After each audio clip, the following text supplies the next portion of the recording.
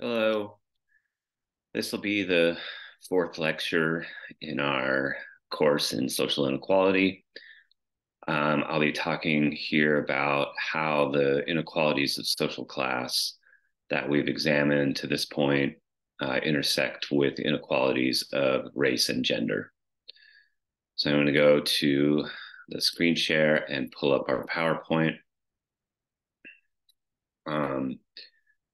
The starting point for today's lecture kind of goes back to what I talked about at the end of lecture number 2, about an intersectional approach, or in that lecture, I referenced what's known as the matrix of domination, which was developed by Patricia Hill Collins in her book, Black Feminist Theory.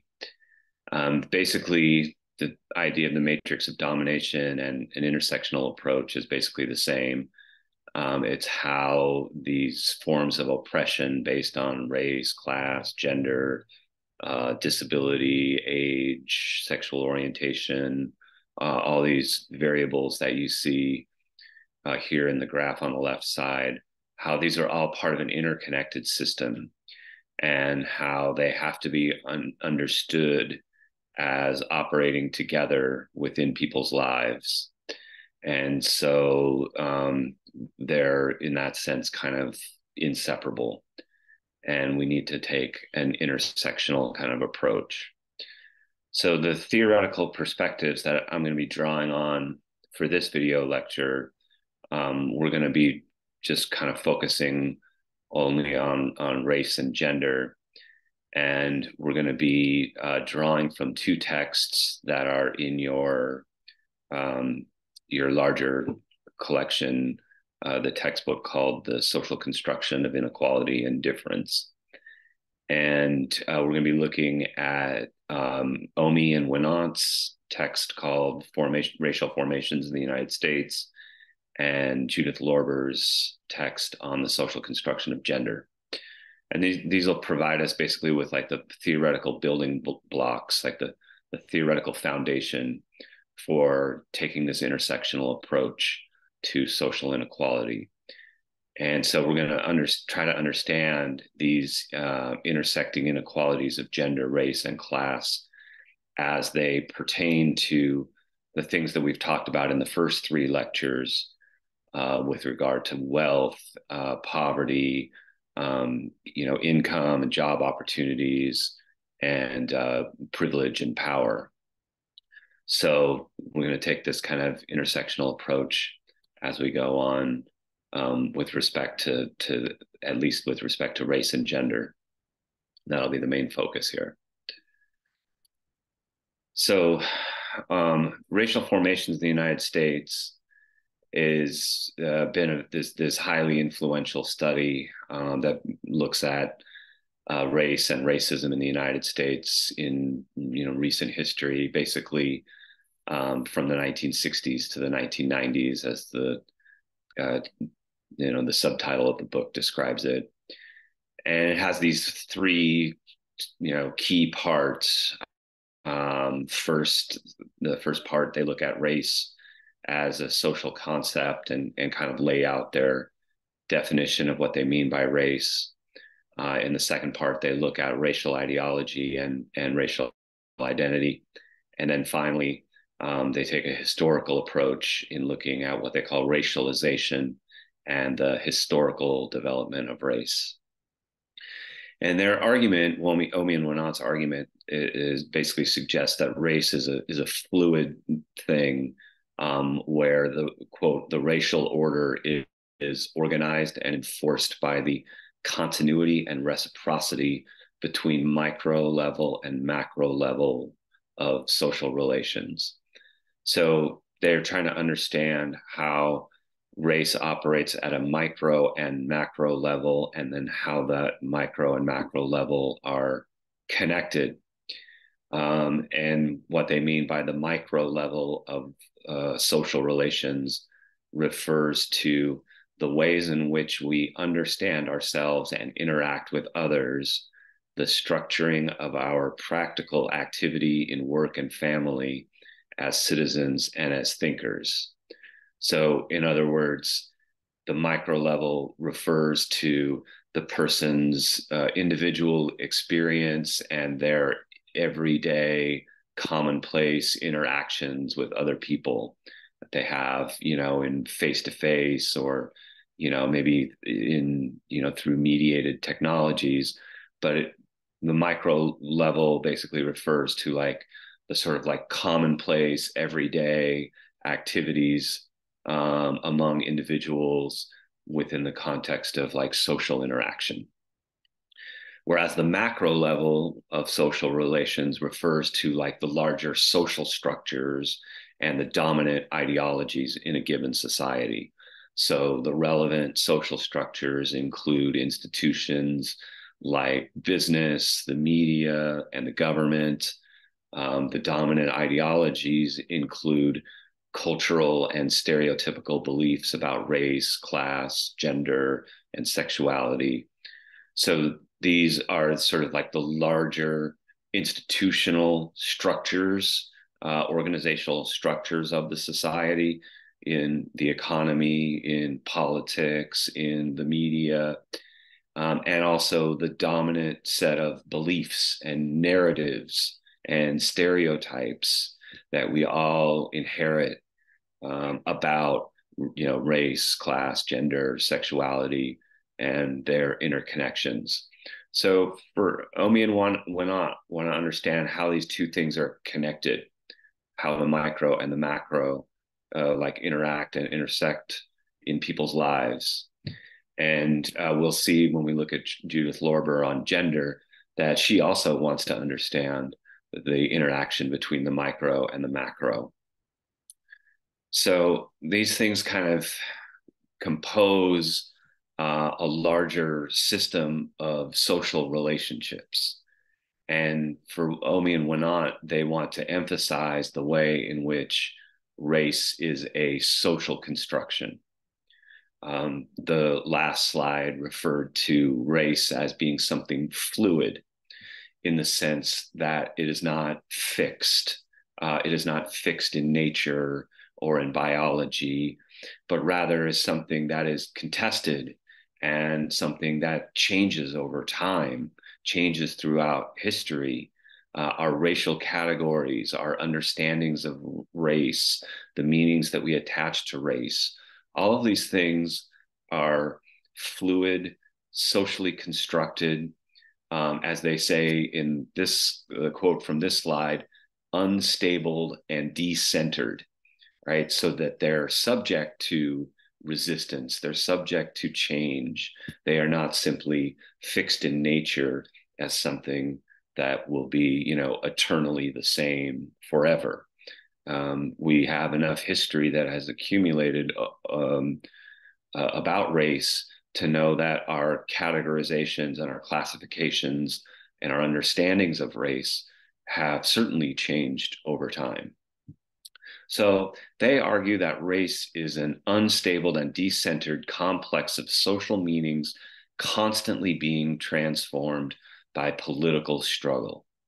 That, in other words, it is not a natural category. Race is not a natural category, but a social and political category. Because of this, people can constantly contest the definition of race, both at the micro level and in the macro level. So in the micro level of our daily lives, and the sort of like micro interactions or microaggressions that we might face, and then at the macro level of the institutions of politics and government and business and the larger structures of the society.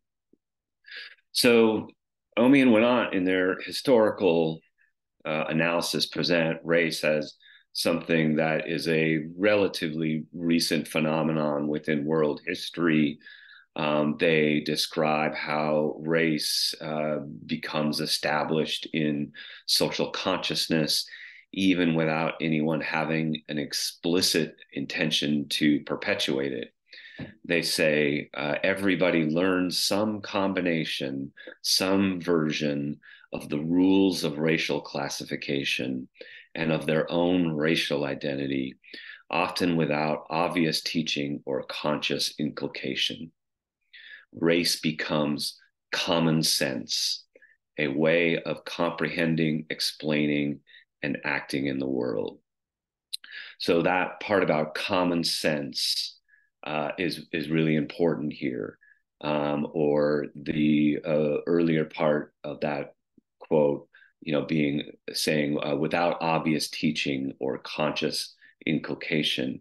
What this is referring to is that although race is a social construction, we are socialized into it in a way where it comes to seem as if it's natural, whereas if it seems like it's common sense, where it seems like something that we don't have to think about, that we take for granted, that we, kind of don't question in the same way that, like, a fish doesn't question the water that it swims in.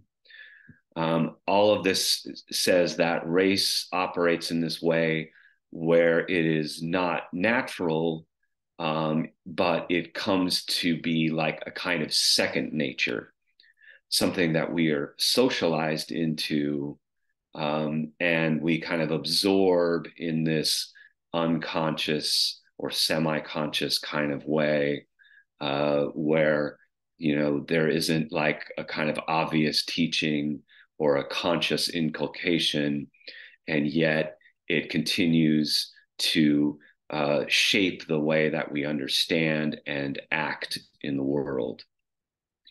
So the key takeaway here is that racial categories may appear to be natural or rooted in biology, but they are in fact socially constructed and subject to historical change. And one great example of this is from the book that's referenced here on the left, called How the Irish Became White, written by a historian named Noel Ignatiev. I hope I pronounced his name correctly. But in this book, How the Irish Became White, it looks at, the Irish as this group that, in the 19th century, around the, era of the potato famine and the mass migration of Irish people to the United States, that the Irish were basically seen by the English as like a separate and inferior race. If you go back and look at like 19th century cartoons of the Irish, they're often drawn to, look like gorillas, or they have all these kind of stereotypical, stereotypes that they're kind of like attached to their culture about, like, they're always fighting and they're always drinking. And, there was a lot of ways in which like the racial stereotyping of the Irish became a kind of template for racially stereotyping other groups, right? And this was all, the way in which like the English had kind of legitimated and justified their colonization of Ireland, was to depict the Irish people as this kind of lesser race, as people that were closer to animals, who were like savage. But in coming to the United States, there's this process basically that the author describes in which the Irish come to be seen as white, in the same way of all these other European ethnic groups and immigrant groups. And partly a big part of how the Irish became white, how they came to be seen as white in America in a way that they were not in Britain, was that they came to, in a large part, to join the forces of white supremacy in the United States. They joined the Democratic Party in huge numbers. The Democratic Party at that time was really the party of slavery and white supremacy in the 19th century. And then, also a lot of Irish people joined the police force became police officers, or in other, in all kinds of other ways, were kind of enlisted in the racial order of the United States, as forces of, um, on the side of the oppressor, as opposed to being on the side of the oppressed and the colonized, as they had been in Ireland. So this is again a really fascinating example to think about how our racial classifications and categorizations, they may seem to be like common sense, or natural, but they are in fact things that have changed over time, and are historically variable. Another example to think about this is the way in which like mixed race people are categorized in different societies. In the United States, going back to like the Jim Crow era, it was instituted, what's known as like the one drop rule. It's basically like, if you've had any kind of, um, background, ancestry of people from another race, then like if you had any black so-called blood in your ancestry, then you were considered black. And there was no kind of like in between mixed race kind of category. You were either black or you were white like in the Jim Crow South. And if you had any black ancestry, you were black. But that's not the way that other cultures, that also have, sort of like racially segregated systems. That's not necessarily how like Brazil or South Africa would categorize people. In those societies, there were, sort of differences, distinctions that were made between mixed race, various mixed race groups. And so a lot of times mixed race people would would live in other specific neighborhoods, or go to, other kind of specific schools. They were not considered to be black or white, but to, this sort of third thing. So this is another example, again, about how these categories, although they may seem natural, they may seem rooted in biology, they are in fact socially constructed, and subject to historical change, and subject to like political contestation, to resistance. So for Omi and Winant, a racial formation perspective is needed to explain race as, quote, an autonomous field of social conflict, political organizations, and cultural and ideological meaning.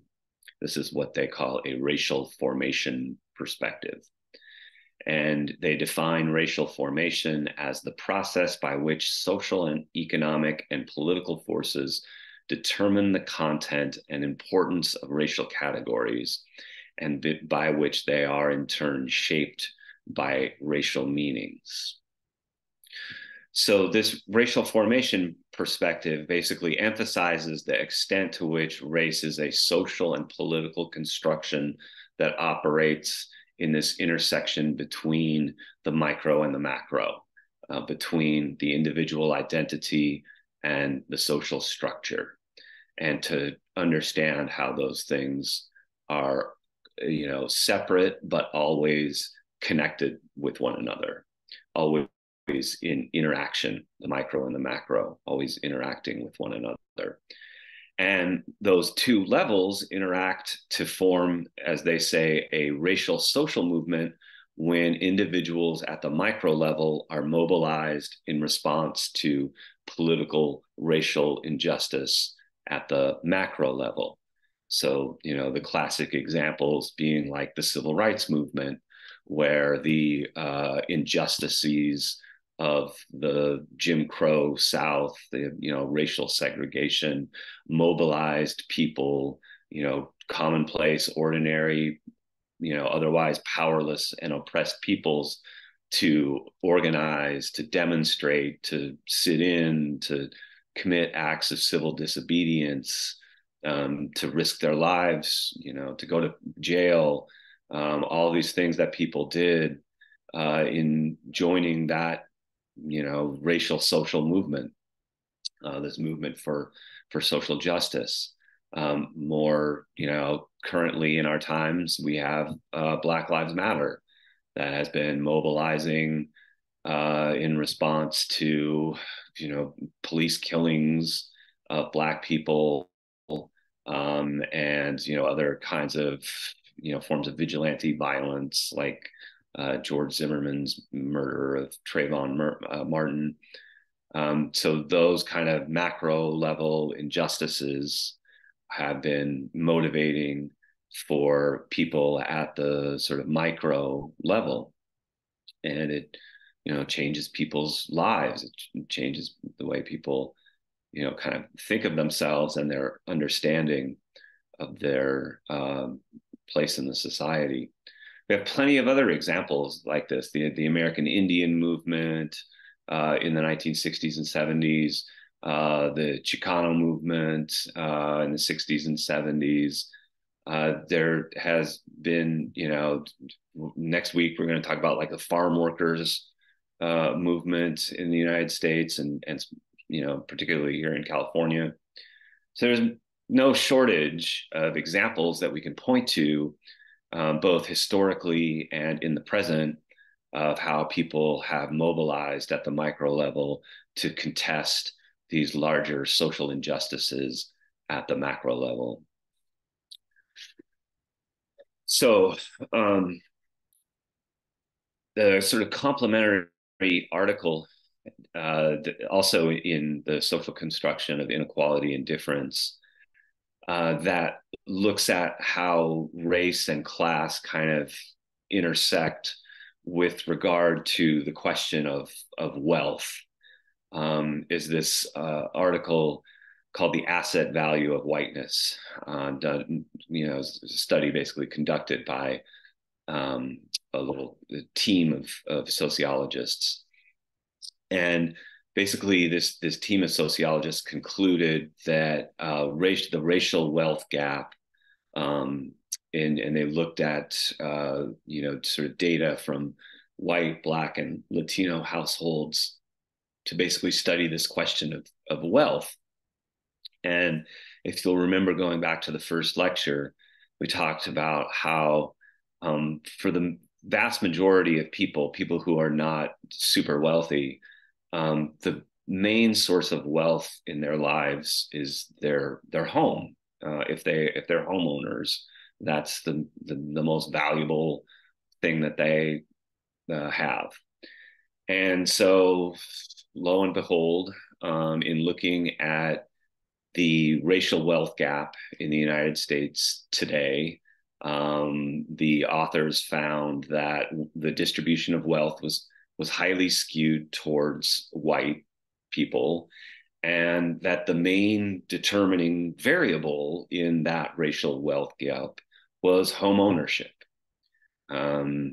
So they controlled for all of these other variables to try to see, like, does this explain the racial wealth gap? Does this explain it? So they found that, like, attending college does not, close the racial wealth gap. Raising children in a two-parent household does not close the racial wealth gap. Working full-time does not close the racial wealth gap. Spending less does not close the racial wealth gap.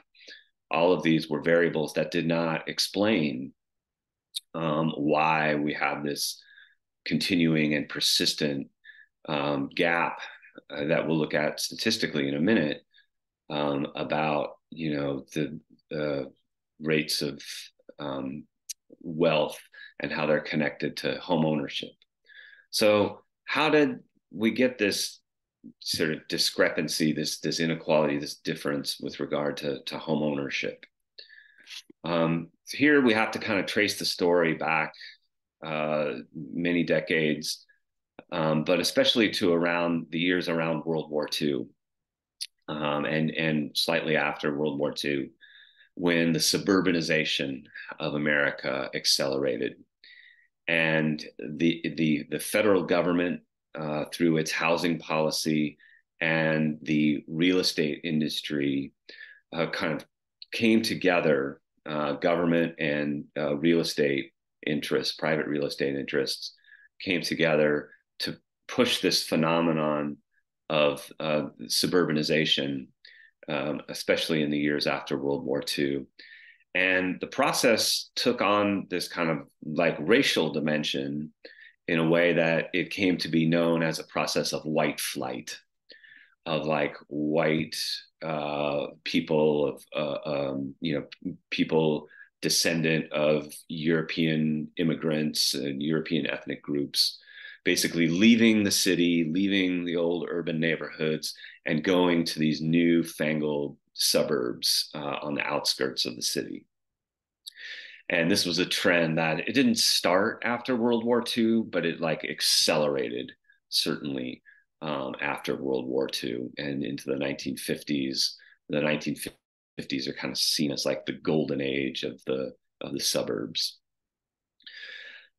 What had happened, the different factors, as I said, there's both like government factors here at work in terms of the government's housing policy and private real estate interests working as well.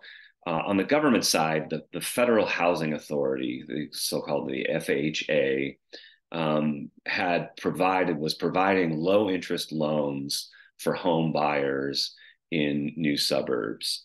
And it turned out that these, homeowner, these low interest loans, these federally subsidized loans, were, disproportionately, if not almost exclusively, towards white homeowners. So at the same time, FHA loans were being systematically denied to urban neighborhoods that had more mixed race populations. So in other words, like the government, the federal government is making this kind of like conscious decision to funnel loans towards these newly developing suburbs and to kind of disinvest out of more urban neighborhoods. And so this is a big part of how the suburbs are going to, start to grow in this kind of ways, is that it's all kind of underwritten and subsidized by government policy. And this discriminatory practice, on the other hand, of denying and disinvesting in urban neighborhoods came to be known as redlining. And redlining is defined here as the withholding of services from neighborhoods classified as hazardous to investment because they have significant numbers of racial minorities and low income residents. Basically, it took its name redlining because like these government agents would like take out a map and look at the demographic composition of the various neighborhoods, and any neighborhood that seemed like it was hazardous to investment, they would draw a red line through it. And they had all kinds of ways of kind of like color coding maps of various, like the urban neighborhoods, and, kind of color coding them according to like the racial demographics of the neighborhood. So there was, really a kind of like conscious decision at the level of government policy to kind of like funnel money out of the cities and towards the suburbs. And that prompted this kind of mass migration that came to be known as white flight. So along with not just the FHA money, the loan money, but also federal and state tax money were also being funneled towards the suburbs for the construction of water supplies and sewage facilities, and very importantly, also highway construction. You have to have those highways that are going to allow people to commute from their suburb into the cities. All of these, the federal government and state governments, consciously played a role in, kind of, investing in these new suburbs and disinvesting from the cities. This was kind of also the sort of the whiteness of the suburbs. It was also, like kind of enforced by both discriminatory policies and then like violent, the sort of the threat or the reality of violence and violent practices.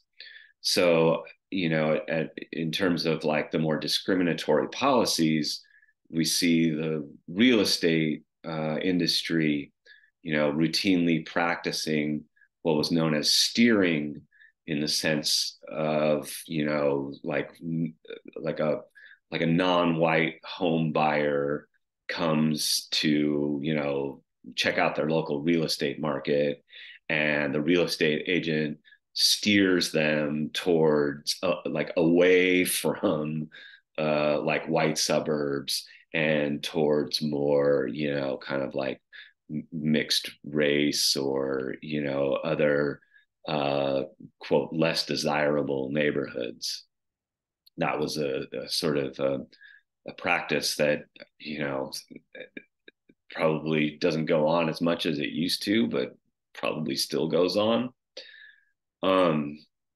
White homeowners also would sign what were known as restrictive covenants, in which they would basically promise that if they were going to sell their property or sell their home, that they wouldn't do it to quote undesirable racial or ethnic groups. So sometimes this would include Jews or, anybody that would be considered to be, undesirable. Certainly like, Black people, Mexican people, were at the forefront. Chinese people were at the forefront of who was, considered to be an undesirable group.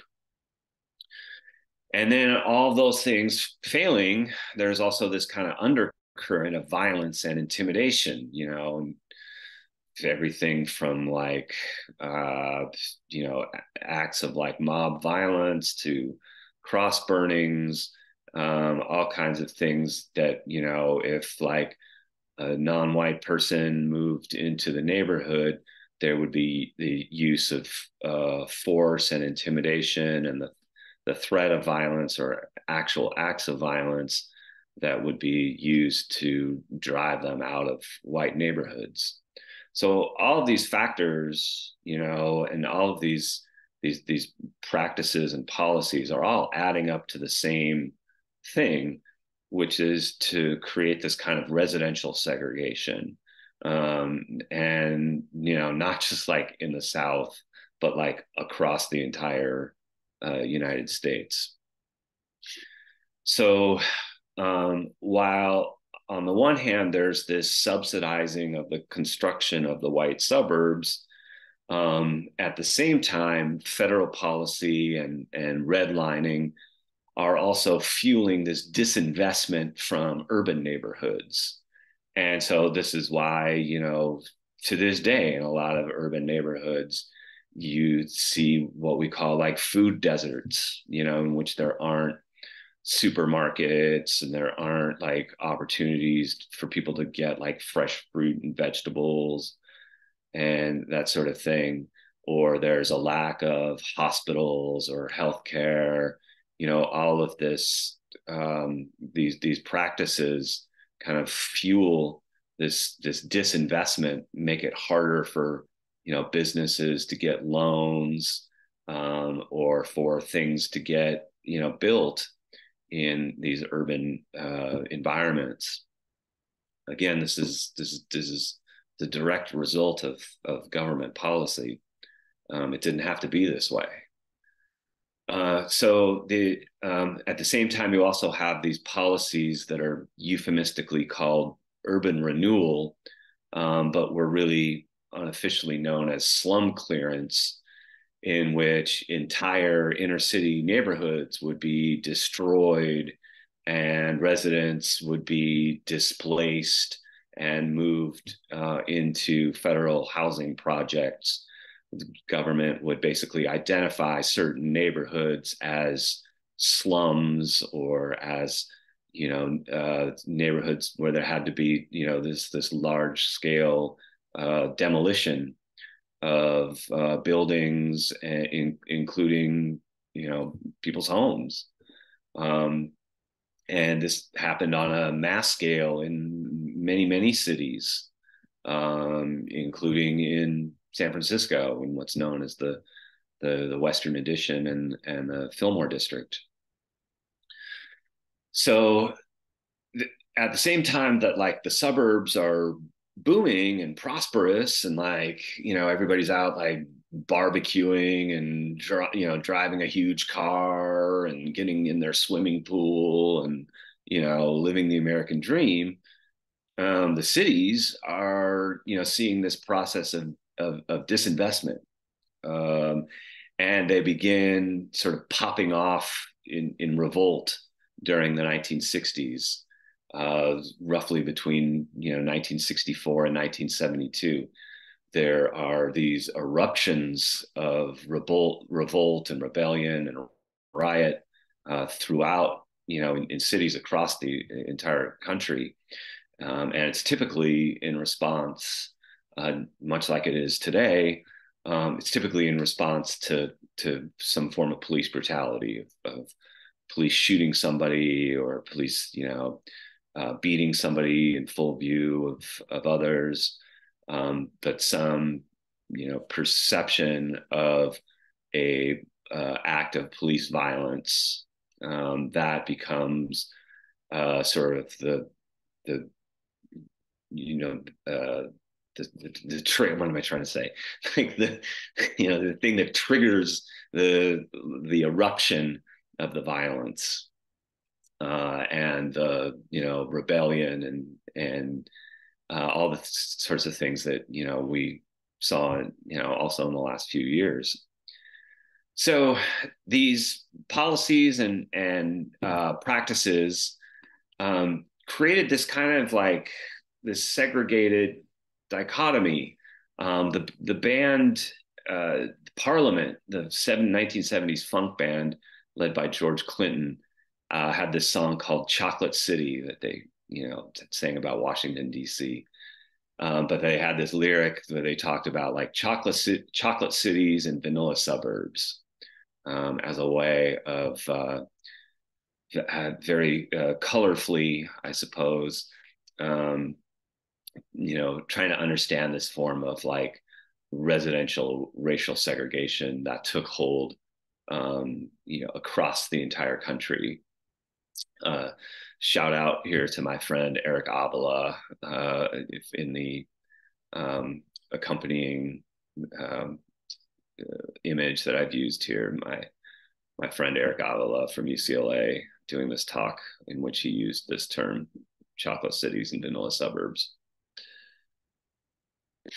And then more recently, after all of these decades in which there was this disinvestment from the city and like property became really devalued and, things were kind of allowed to go into neglect and decline. In more recent decades, we've seen this process known as gentrification. I'm sure a term that all of us in the Bay Area are well familiar with. But a process of gentrification which has reshaped urban neighborhoods with an influx of business investment and more affluent people. And so the corresponding rise of property values, and in people's lives, this means the price of housing and the cost of rent, has resulted in the displacement of lower income residents in urban neighborhoods. So, with gentrification really kind of like takes hold in New York and other cities, like in the 1970s and 80s.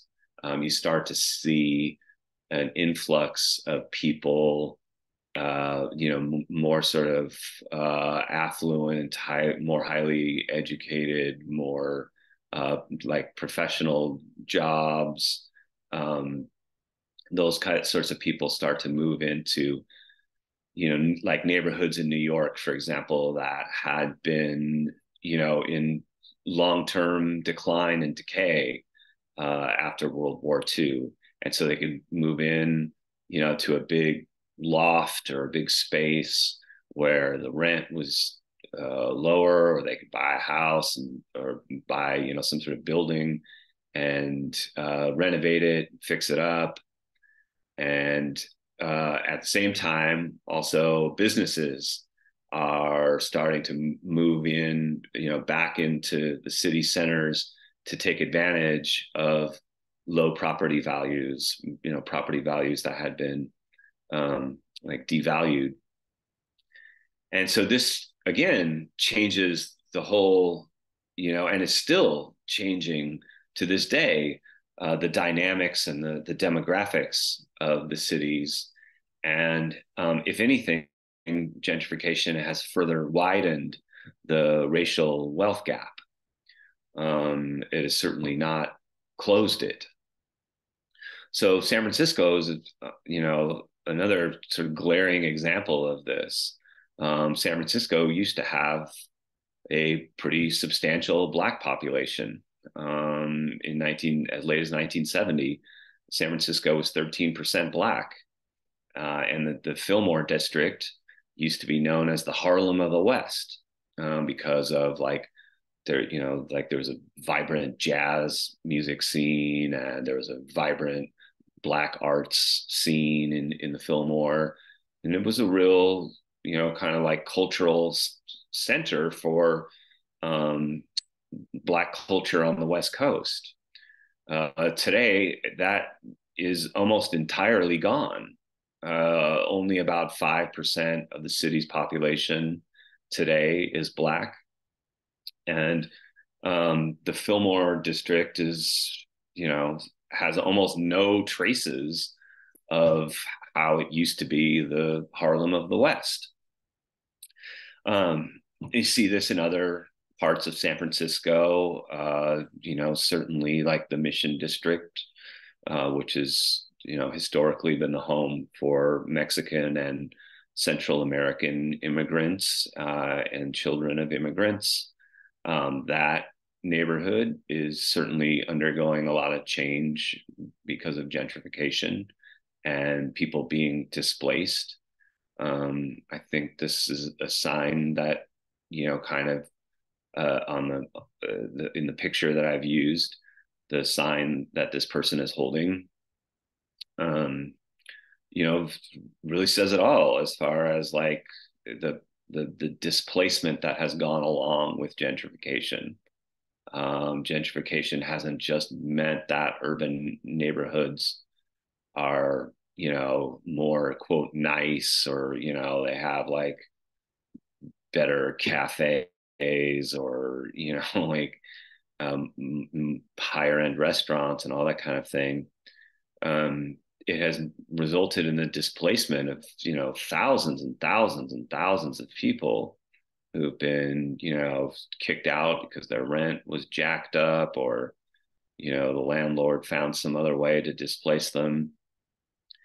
And so along with all of that, the gentrification, has meant displacement, but has also reshaped the cultural character that once defined these urban neighborhoods. The Fillmore district in San Francisco being just one of many examples that I, just referenced a minute ago.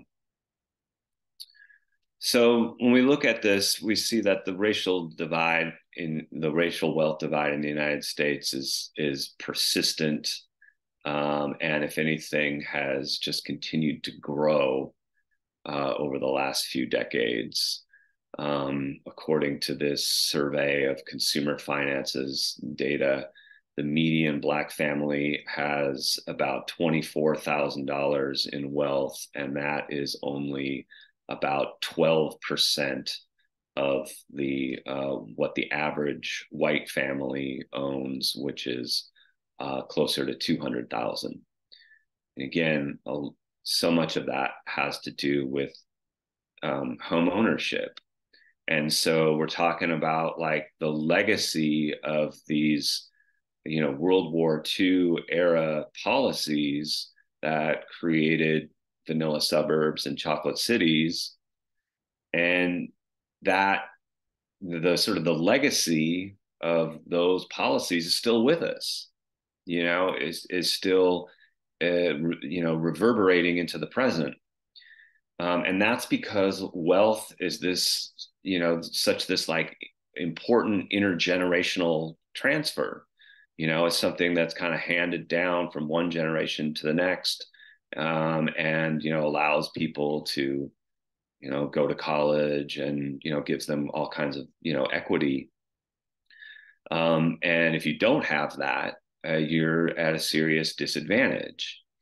And so it's like the policies of the World War II era have had this kind of cumulative effect in terms of home ownership and the racial wealth gap. So likewise with the typical Latino family that owns only about, on average, $36,000 worth of wealth, which is just about less than 20%, only 19.1% of the wealth of the median white family. And not surprisingly, as I've kind of intimated, this is strongly related to the divide in home ownership, which is heavily skewed towards white families. So that, like 72% of white families own their home compared to 44% of Black families. Latino home ownership, it has increased between the 1980s and 2016, but still remains far below the level of white home ownership. So again, this is a really important,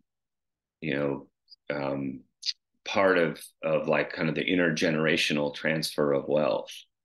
How some families are able to basically pass down their wealth to their children, and others are not. So that kind of concludes our look at how race and class intersect here. And now we're going to sort of turn the focus towards looking at class and gender. And then as we move towards the end of the lecture, we'll consider how race, class, and gender are all interconnected.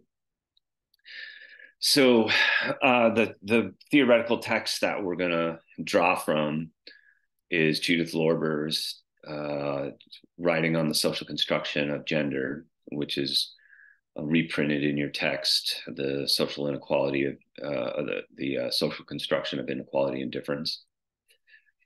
And here, Lorber is describing the processes through which social differences are created between men and women, and how these expectations are enforced during interactions. So, like Omi and Winant's theory of racial formations, Lorber's notion of gender, of how gender is socially constructed, seeks to show how micro and macro levels of social interaction are connected. So again, this emphasis on the, you have to understand both the micro and the macro at the same time, and understand how they may be different levels, but they're still fundamentally related to one another. and connected with one another. You can't understand the micro without the macro, and you can't understand the macro without the micro. So Lorber examines gender as a kind of social construction rather than a biological fact. Although gender is socially constructed, it often seems natural or commonsensical, something that can be taken for granted and performed unconsciously. So here again is the similarity with Omi and Winant's concept of racial formations, that that race and gender are both things that are socially constructed, and yet they seem natural.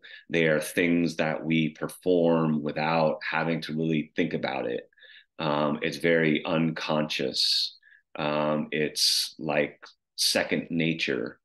We are socialized so deep into how to perform the role that is, assigned to our gender or assigned to our race. As Lorber puts it, talking about gender for most people is the equivalent of a fish talking about water. In the sense of like that, a fish is always in water. It doesn't have to think about it. It takes it for granted. It's all it's ever known. And we are kind of like that with regard to gender socialization, the way in which it becomes the word that Pierre Bourdieu used was habitus. It becomes like a habit.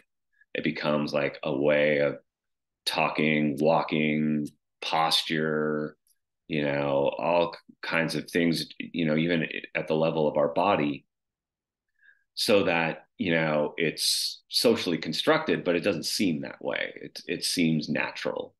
It seems like something that we were just kind of like born into. So our assumptions about gender are so ingrained that we tend to think only about gender explicitly when a person's gender is unclear. Transgender people, for example, may challenge our assumptions about gender. Lorber writes that gender is such a familiar part of daily life that it usually takes a deliberate disruption of our expectations of how women and men are supposed to act to pay attention to how it is produced. So this is like when we take the fish out of water, like when we sort of disrupt the taken for granted expectations, that's when like the curtain is pulled back and it's shown to be how gender is actually a social construction and not natural or biological, how it is something that is performed, that gender is something that we do rather than something that we are, that it's almost like a scripted performance, like a role that we play, in the same way that an actor might play on stage.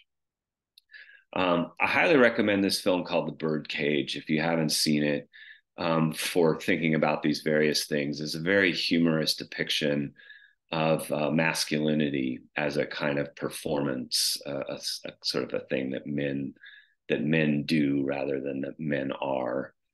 A way of like talking, posture, walking, eating, and so forth.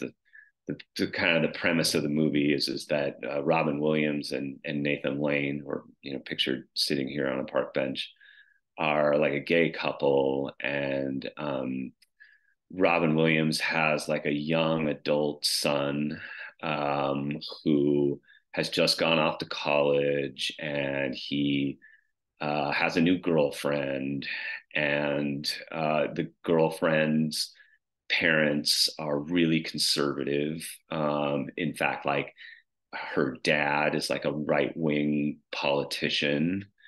And so the gay couple invites the conservative couple over for dinner.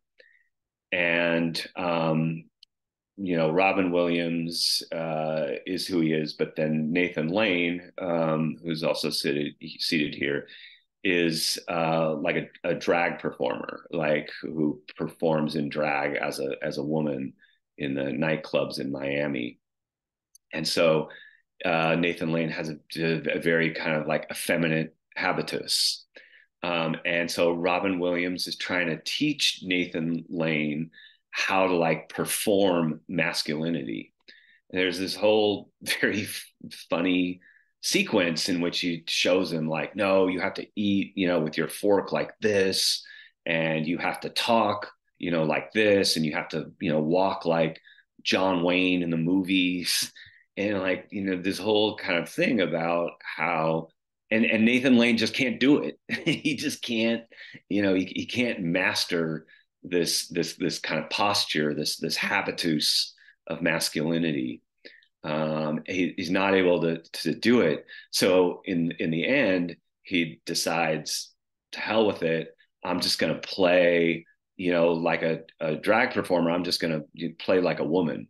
And he does such a convincing performance in playing all the, sort of tropes of femininity, that he totally like fools the conservative couple that they've invited over for dinner.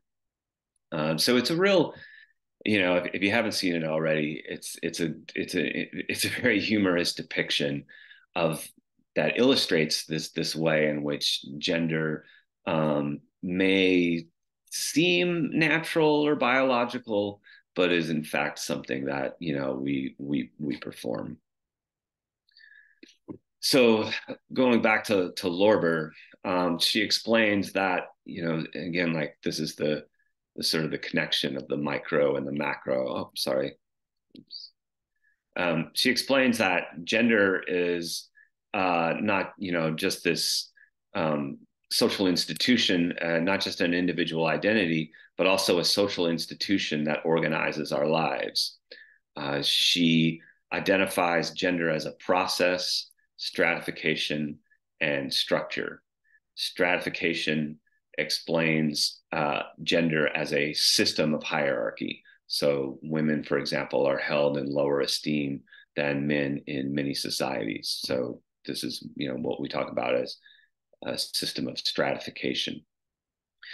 Gendering as a process begins with the assignment of a baby's sex at birth. It continues to pattern our behaviors and expectations across the life course. Gender as a process creates social differences through social interactions that define woman and man.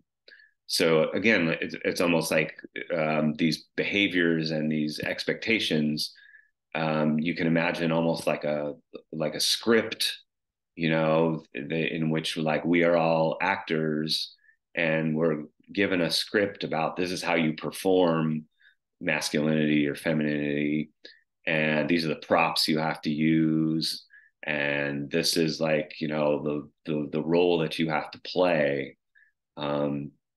And we're all, we all kind of inherit those, from the time, from the time we're born. Gender as a structure denotes how gender shapes the division of labor, how it legitimates authority, how it organizes sexuality and emotional life. Within this structure, devalued genders have less power and value than valued genders. This especially is true of like work. Women's work in many countries, for example, pays less than men's work. As we'll see here in a minute, when we look at occupational sex segregation, like basically how certain kinds of jobs are defined as men's work or women's work. But they're not only different, they're not only segregated. Men's work tends to be more highly compensated and held in higher regard than the kind of jobs that are considered to be women's work. Um, a complementary essay to this to Lorber's work on the social construction of gender is the article, and this is again also in the social construction of inequality and difference, the article by Cheryl Case called "Square Pegs Affronting Reason." And here her essay documents her experiences as an intersex person in the United States. And she describes being intersex in the United States as, quote, humanly possible, but socially unthinkable, which I think is a really interesting way to kind of put it. Like, here is a case where somebody is biologically intersexed, but it's socially unthinkable in the sense that, like, socially, we kind of categorize people as like one or the other.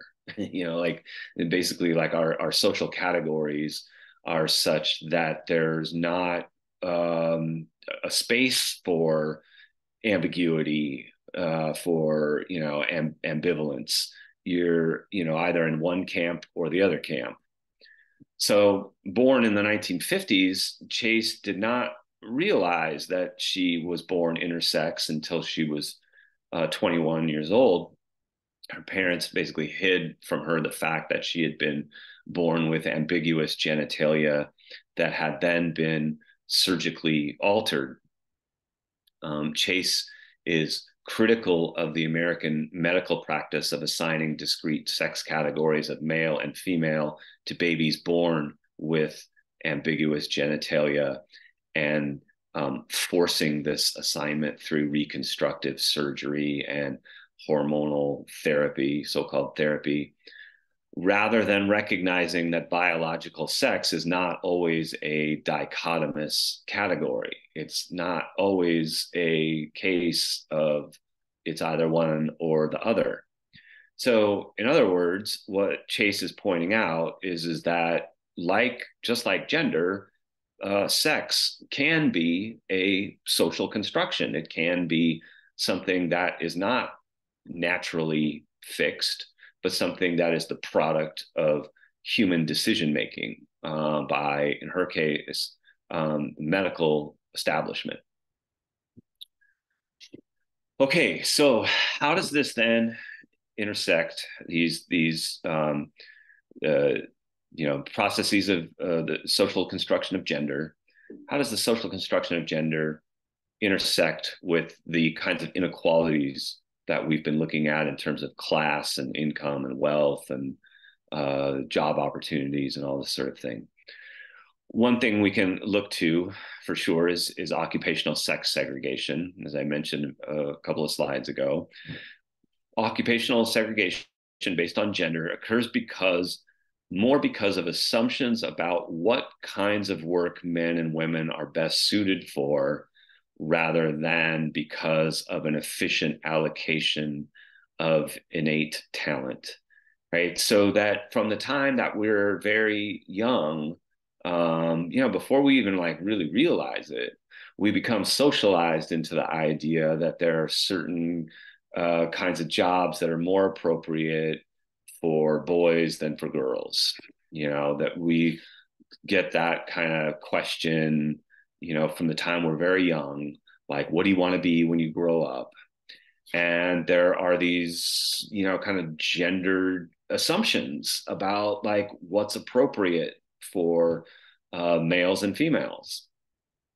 So not only is there this kind of segregation between, so-called men's work and women's work, but the occupations with more men tend to be paid regardless of skill or education level. So if we hold like skill and education level constant, what the work that men do generally tends to be held in higher value, higher compensation than women's work. This is because if work is done predominantly by women, then it is valued less in the labor market. As the rate of women working in a given occupation increases, the pay in that occupation declines, even when controlling for education and skills. So professions, that used to be more dominated by men, like my profession, being college professors. You looked back at the 1950s and 60s, the academia, higher education was almost totally dominated by men. There's very, the percentage of women in higher education was much lower. And as more women have entered into higher education, it's not coincidental that salaries and compensation have also declined. That's what basically this slide is suggesting. And the trend is also highly racialized. Women of color at all education levels are segregated into jobs with lower wages than their white female peers of similar skill levels. So here is where, again, we start to see a thing that we're going to emphasize in the next few slides, which is the intersections of race, gender, and class. So, you look at this kind of slide about the enduring divide between men and women at work. And, one thing you notice in terms of like the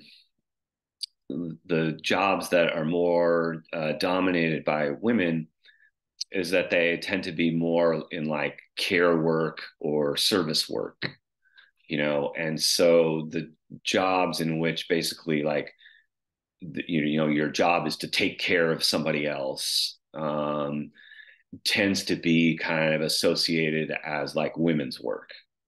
And of course that's connected with kind of like the different forms of the different ways that like boys and girls are socialized, and that, girls tend to be socialized into more sort of like nurturing kinds of roles.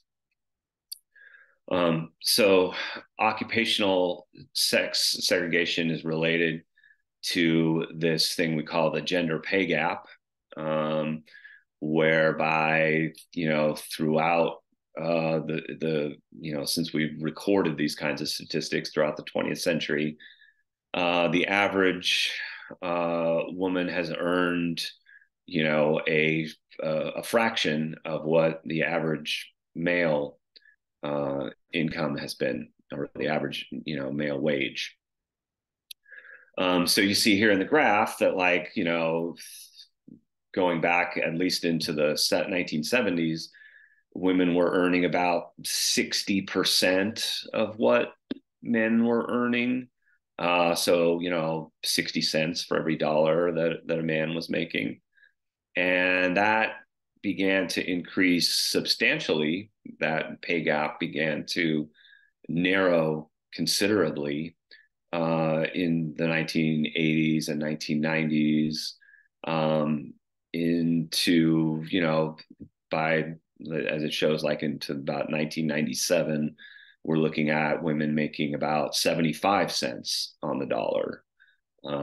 So you have to remember too that this is not just because women are making higher wages, but also because men's wages are declining during these decades because of like deindustrialization and the loss of manufacturing wages, and men who had formerly been in these kind of like blue collar kinds of occupations where they were making a higher wage. So with deindustrialization, men's wages began to decline, and so that's another reason that the gender pay gap closes. It's not just that women are making a higher wage, it's also that men are making a declining wage. But still, there's always been this kind of pay gap. Today, it's about 80 cents, somewhere around 80, 81 cents. And if, but people think that actually this might underestimate things, because if part-time workers were included, like it says here in the second point, the gap would be even wider, since women are more likely to work reduced schedules, often in order to manage child rearing and other child giving work. So, it's that women are making a lower wage, but also they are, working more like a reduced schedule because of childcare demands.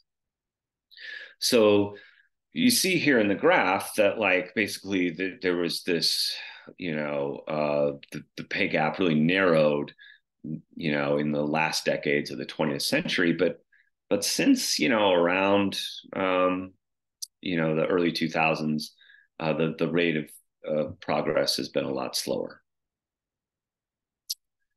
Now, when we think about this in terms of race, class, and gender, and their intersections, we can sort of visualize the gender pay gap across various racial groups here. So, women overall, as we just mentioned, make about 80 cents on the dollar for what men earn. But then when we compare, Black women, it's about 61 cents. When we compare Native American women, 58 cents. When we look at Latino women, it's 53 cents. So in every racial group, every, major racial group in the United States, we find this pay gap, as the chart shows on the left, that, like, in, whether it's among Asian, Black, Hispanic, or Latino, or white people, among workers, we find this persistent pay gap in all racial groups. One thing I also thought was interesting to add to this, it's obviously a big topic in the news, and something that's facing, millions of college students, is the question of debt, and college debt, by race and class.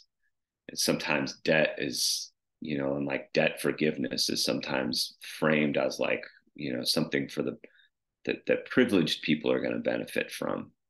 But when we look at actually who has debt, and who's most in debt, even here we get a kind of intersectional inequality, where, crushing student loans continue to drag many young Americans far into the negative side of the wealth line.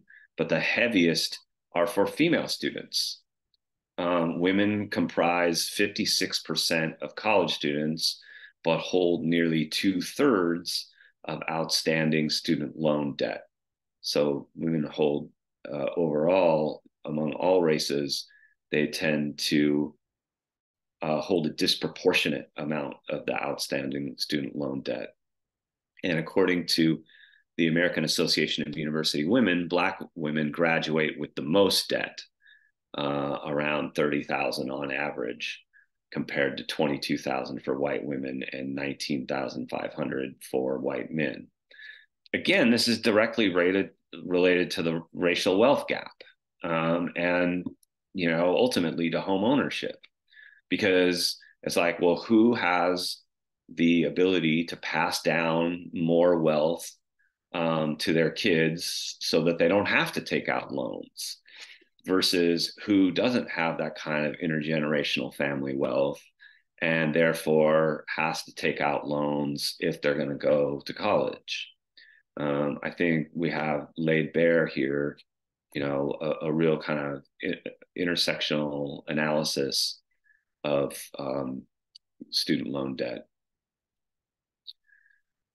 The trend that we call the feminization of poverty. So we're going to turn here in the next few slides from questions of wealth and debt, and income, to questions of poverty. And what we'll see here again demands a kind of intersectional analysis of what's known as the feminization of poverty, which refers to how women and children are disproportionately represented within the ranks of the poor.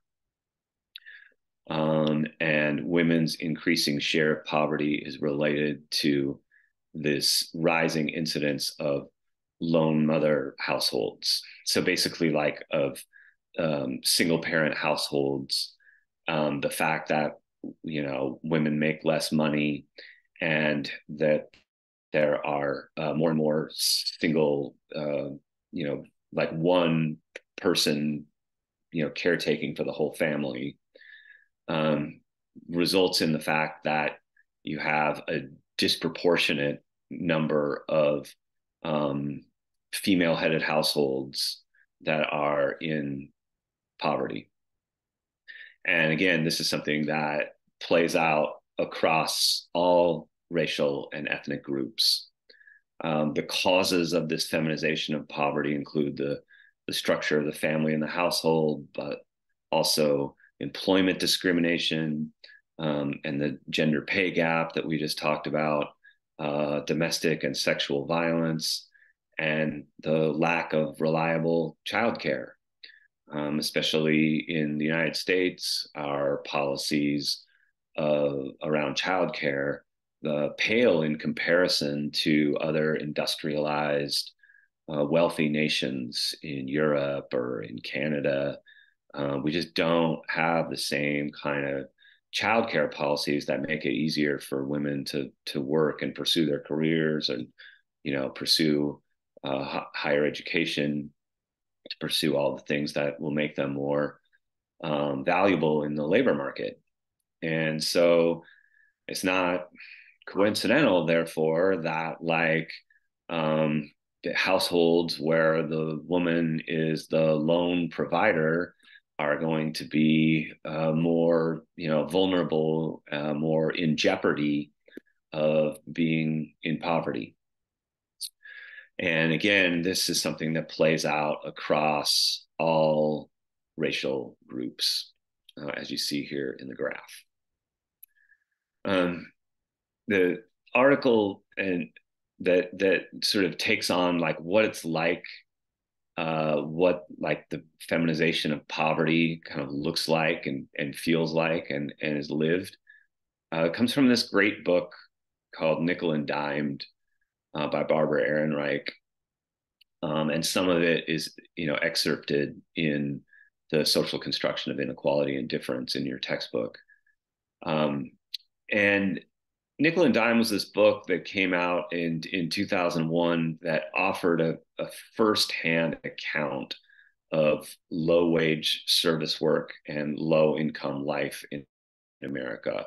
The author, Barbara Ehrenreich, utilized what we in sociology call ethnographic methods, meaning that she went out and went to see how it's lived.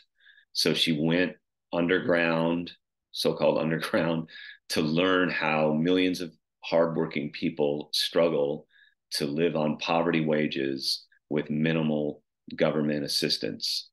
She sort of, left her regular job as a journalist, and even though she has like a PhD, she took all these kind of low wage jobs and tried to see what it was like to try to live on these poverty wages where there is no or very minimal amounts of government assistance.